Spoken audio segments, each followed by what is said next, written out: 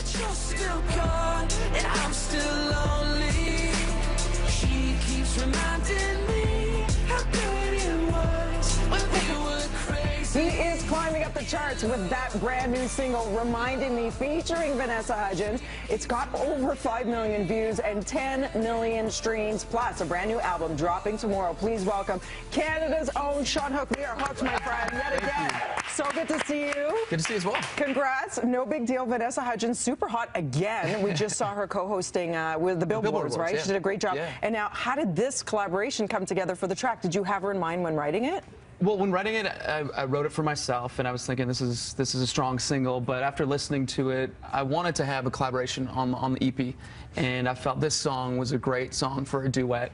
And Vanessa and I have a bunch of mutual friends in Los Angeles, and I reached out to one of them, and we met for coffee, and she loved the song, and now it's out. And can I say the chemistry was there, because the song is gorgeous, as is the video. You shot this in LA. Yes. And it's an iconic home that's been used for film sets, right? Yeah. So like yeah, the Big Lebowski. The Big Lebowski was shot in it. Maroon 5 tried to shoot a music video there, but they didn't get the permit. Oh, my director, Shawn did. Our director, thank you, Aya Tanamira, if she's watching.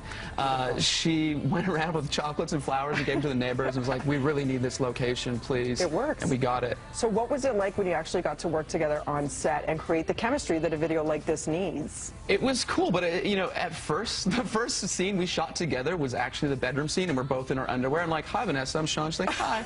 And Vanessa like kept blinking to like get, had like this nervous thing, and she's like, I kept laughing every time she blinked. I'm like, what is going on right now? But eventually we got through the awkwardness, and we committed to the roles, and we shot a great video. You had to break the ice real quick. They didn't start you guys off in separates. It's like, here you go.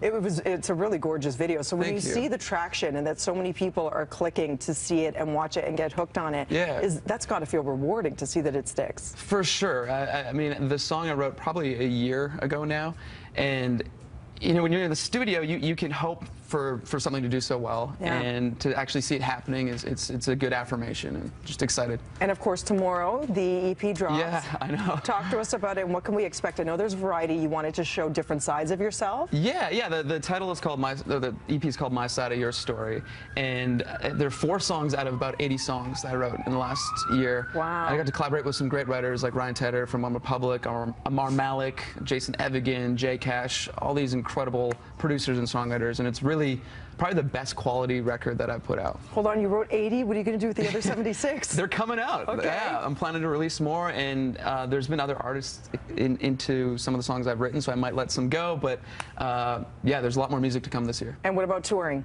Everybody wants to see you. Yes, in the works for the fall. But for now, I'm just doing some one-off shows, and we'll see where we go from there. I know you spent a lot of time out west, so your hometown. Shout out to everybody watching from BC. People get up super early and watch our show, believe it or not. Amazing. Yeah, from the West Coast. So what does it feel like when you get to go back home? Because I know LA is the mecca for all things music, and you kind of have to be there to do what you do. But what is it like when you do go back home, when you perform in front of the people who knew you when you were starting out? Yeah, it's incredible. I just had a show back in my hometown in just in Trail, BC, and it was overwhelming but so amazing. I sold out the show in a week. Good for you. And it's nice just to get back to where it all started. Yeah. And I miss everybody at home. And you're so Canadian because you remain so humble. So continue all good things. Thank you so much. For more information, everybody, pick it up. It's called My Side of Your Story. As you mentioned, drops tomorrow, and follow Shawn at Shawn Hook. Right now, over to Mel.